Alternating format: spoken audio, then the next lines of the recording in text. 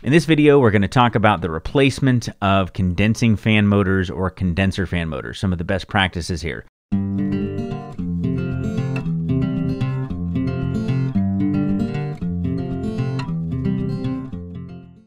Now, the first thing is not to accidentally misdiagnose it.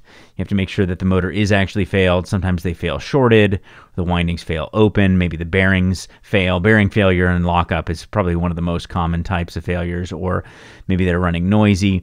But always make sure you know exactly what's wrong with the motor before you replace it, because there are many other things that can cause the motor not to run. In defrost, the condensing fan motor will shut off if it's a heat pump system. Also, you could have maybe a wiring problem or a capacitor that's failed. So there's many different things that can cause it to fail. But if you know that the motor is failed, then you need to make sure first off that you have the right motor to replace it. Generally speaking, you want to make sure that you match up RPM for sure.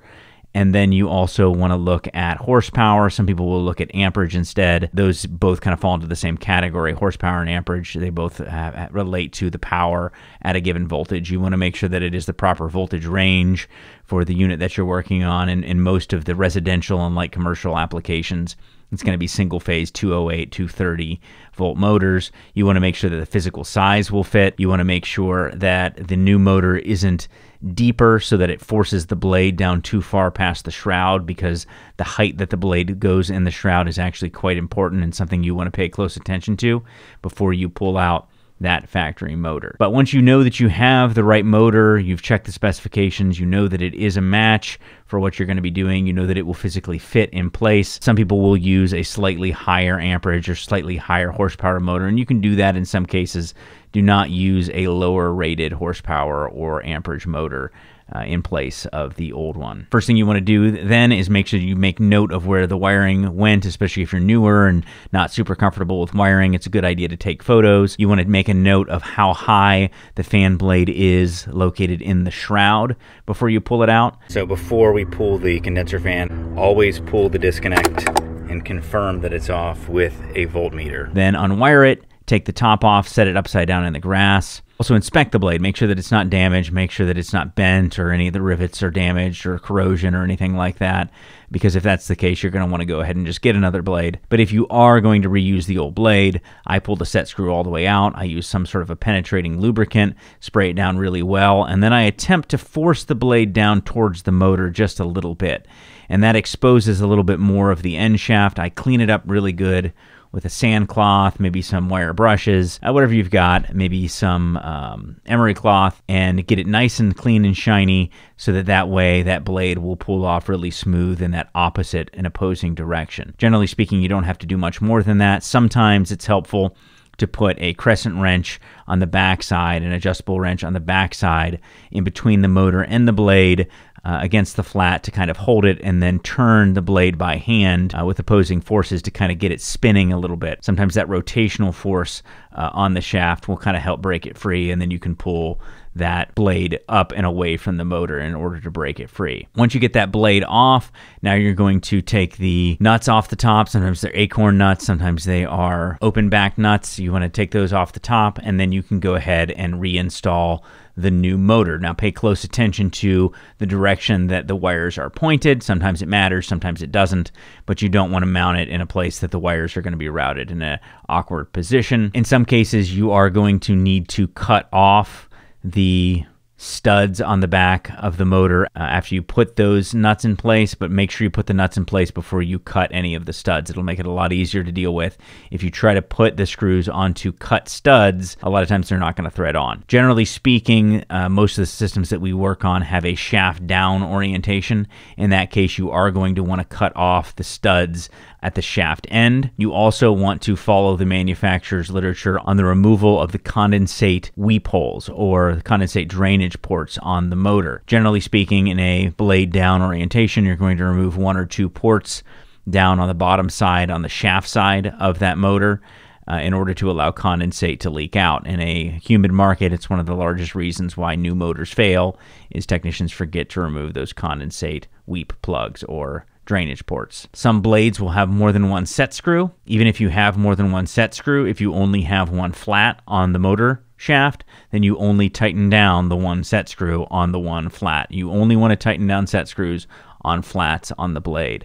And you don't need to over tighten them. You need to make sure that they're very snug, but you don't want to over tighten and potentially break them. Next, you want to confirm proper rotation. This varies and is actually kind of one of those weird things. Generally speaking, what I suggest to newer technicians is install it and leave the rotation wires kind of sticking out the top, kind of pull them out the top, install it, run it, make sure that they're running in the right direction, and then use heat shrink and some tie wires in order to hold up those rotational wires to the top of the unit. The rotational wires are actually one of the most irritating things that I see with universal motors. A lot of technicians leave them down in the blade or they pull them through the top, and then they're kind of a danger because if a kid were to come along or a pet or something and were to grab those, they could potentially shock themselves. So my preferred method with those rotational wires is to put a piece of heat shrink over them, shrink it down once you know you have the rotation correct, and then use tie wires to tie it up on the underside of the condenser top.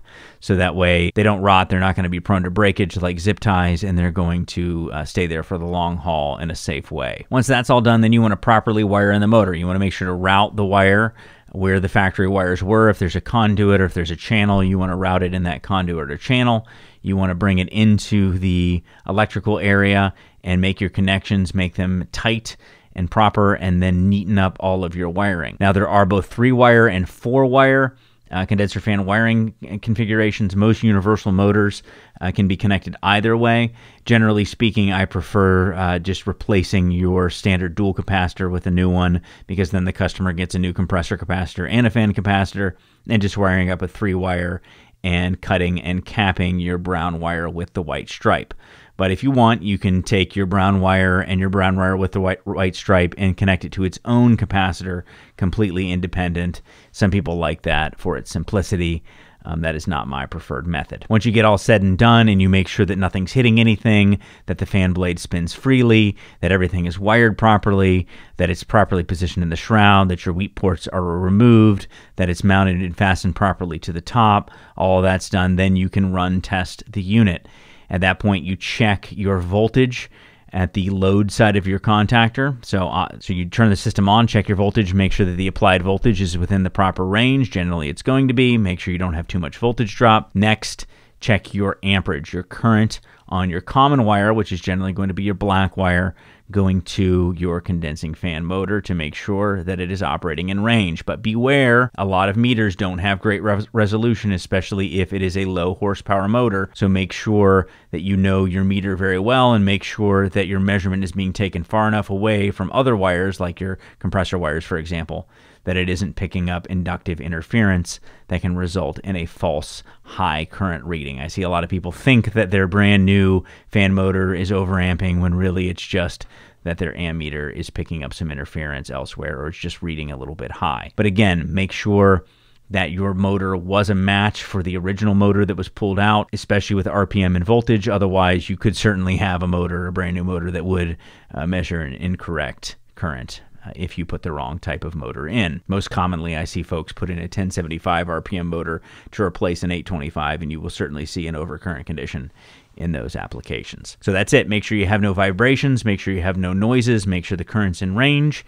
And once you've done that and everything's wired safely and your direction reversal wires are safely fastened and safely insulated so that nobody's going to get into them and they're not going to fall into the blade, then you're good to go. That's how you replace a condensing fan motor on a typical residential split system. That's what we've showed you here. So hopefully you found that helpful. We'll catch you on the next video. Thanks for watching our video. If you enjoyed it and got something out of it, if you wouldn't mind hitting the thumbs up button to like the video, subscribe to the channel, and click the notifications bell to be notified when new videos come out. HVAC School is far more than a YouTube channel. You can find out more by going to hvacrschool.com, which is our website and hub for all of our content, including tech tips, videos, podcasts, and so much more. You can also subscribe to the podcast on any podcast app of your choosing. You can also join our Facebook group if you want to weigh in on the conversation yourself. Thanks again for watching.